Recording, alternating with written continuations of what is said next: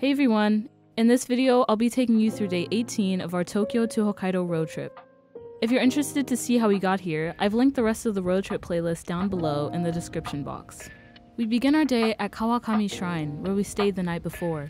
The priest, who is also a motorcycle enthusiast, allows travelers to stay for the night and offers to pray over their vehicle to bring about safe travels. He had my host dad park the RV right out front, and then brought the adults inside to sit in on the ceremony.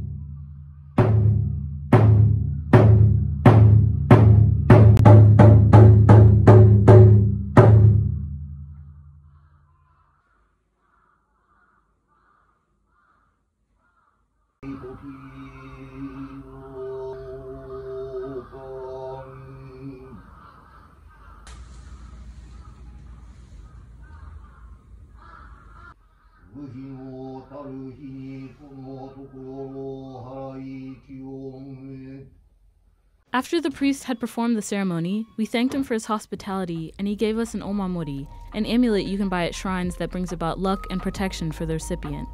With the car having just been prayed over for safe travels, it put all of us a little bit more at ease.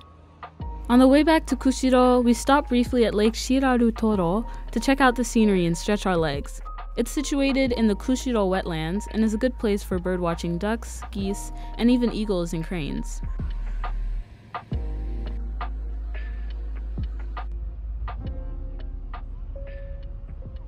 Once we got into the city, we checked out one of Hokkaido's 3 famous fish markets, the Kushiro Washo market, in search of breakfast. The draw is that you can assemble a katedon by buying a bowl of rice and then going around to the different stalls and picking whichever sashimi or raw fish you'd like to eat. At the market were all kinds of freshly caught fish and crustaceans, ranging from salmon to crab to mussels and everything in between. The other 2 markets are in Sapporo and Hakodate. Be sure to check out my Hakodate video where we walk through the morning market and see the sights in Hokkaido's southernmost port city. This was also the first time that I'd come across marimo, spherical-shaped algae that only grows in a few lakes in the world. Because of how far north we were, we'd only be seeing more of them.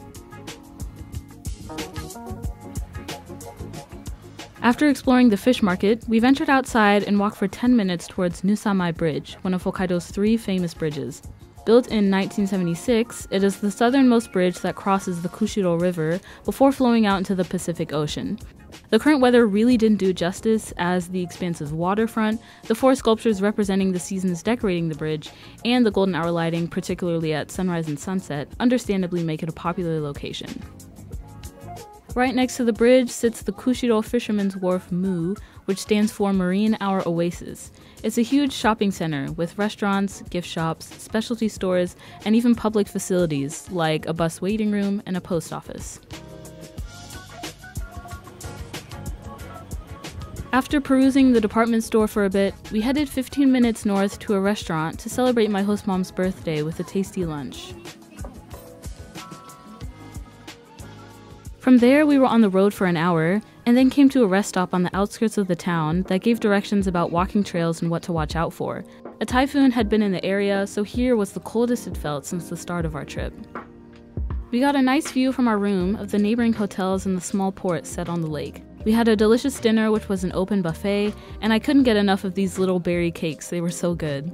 I especially loved the Hotel Yukata, as they had marimo on them, on brand with the plant and wildlife of the area. I also liked how from each floor you could see down onto the lobby and eating area, and how each room doorway had Japanese-style roofs above them. Alright guys, that concludes day 18 and part 1 of our Lake Akan Hotel stay. Thanks so much for watching, and if you feel inclined, feel free to like and subscribe for more of the journey.